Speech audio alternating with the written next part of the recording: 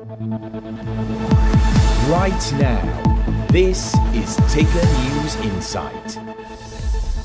Hello and welcome back to Ticker News Insight, where we are looking to focus on the best of business with very clever people joining us from right around the world.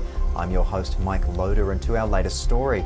And Nathan McGregor is the Senior Vice President for Asia Pacific at Cradlepoint, a group promising to be a global leader in cloud-delivered long-term evolution and 5G wireless network solutions. Nathan brings over 20 years of leadership experience in the telecommunications and IT industry as well. And of course, he's bringing that to the program today. It's good to see you, Nathan. Thank you for joining me.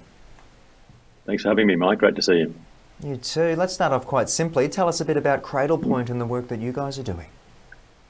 Sure. Cradlepoint's a pioneer and a worldwide leader in the supply of 4G and 5G routers and adapters for businesses connecting to mobile networks. Our customers span from small business all the way through to enterprise and public sector, and they've typically used cases such as branch and office connectivity to vehicle mobility and IoT. A little known fact about Cradlepoint is that we were first in the world to connect a business up to a 5G network, and that was done here in Australia with Telstra. Very cool. I think I remember hearing about it. There was a bit of buzz when you guys got involved in that, but was that one of the reasons that you jumped on board with the Cradlepoint team? Take us through why you jumped in with them. Definitely a part of it. I mean, over 20 odd years in the technology industry, you always want to be at the forefront of something that's really a boom area that's interesting and something you get passionate about.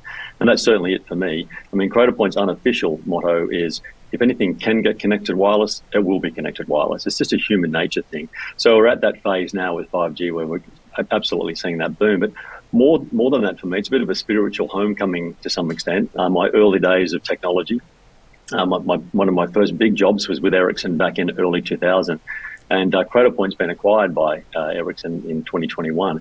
But when I was working for Ericsson in the early thousands, it was 3G networks back then. Not sure if anyone remembers the clamshell first-time video call. Pretty awkward now that you think about it, but they were there, and that was the advent of it. So it's a spiritual homecoming. But finally, you want to be at the right company that knows how to do this really well, and that's why I've chosen Cradlepoint. We do it exceptionally well. We know what we're doing in this space, and mobile networks are kind of complicated. So we've made it simple for people to adopt the technology, and we've done that in the way we offer our management platforms.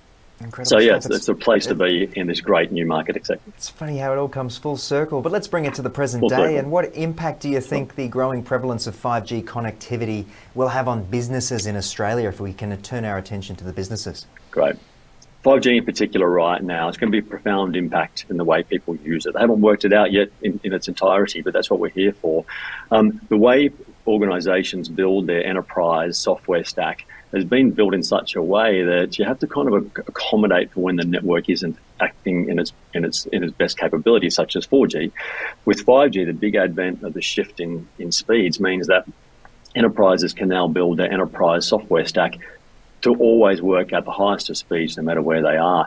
So that's made a real profound way people will design their enterprise architectures.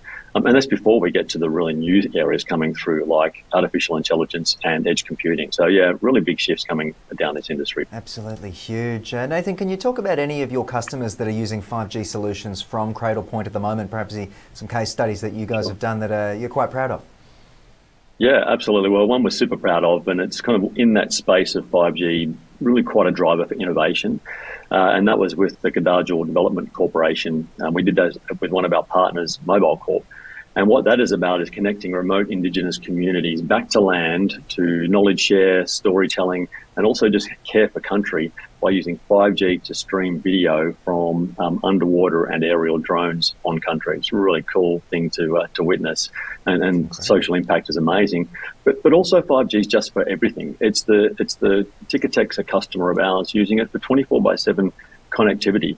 No point in turning up to a concert if it doesn't recognise your ticket's been paid for. So that's a real always on is what wireless is about. So each end of the spectrum there, Mike. Yeah, awesome stuff. So just to summarise and finish for me, what are you hoping to see in terms of wireless wide area networking this year? It's obviously going to be a big one. Yeah. Again, just to summarise.